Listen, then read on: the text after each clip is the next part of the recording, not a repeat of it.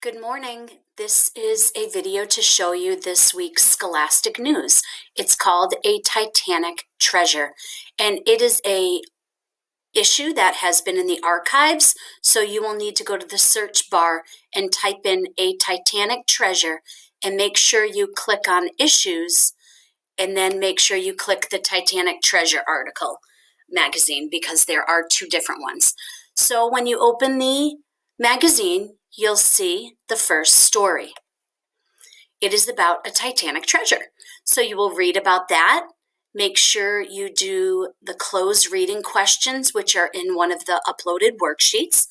According to the article, why is Andrew Aldridge not surprised that a passenger's letter sold for almost $1,070? And number 2, why do you think the author calls the letter a treasure in the article's title? And number 3, what is the purpose of the sidebar Titanic prices?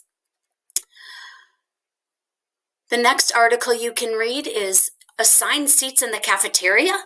Debate it. Do you agree or disagree? Read the article, then you can actually click to vote.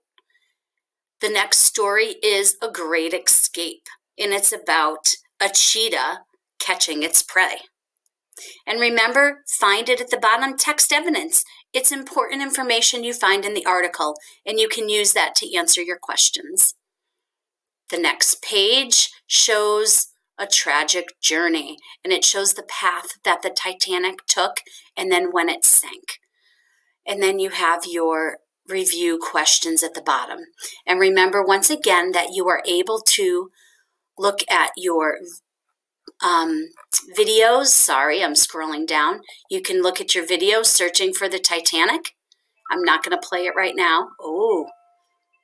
Searching for the Titanic. Wonderful. So that's it, boys and girls. And I hope you enjoyed this week's article we picked from the archives, which is called, once again, if I can click out of that, A Titanic Treasure. Have a great week and enjoy.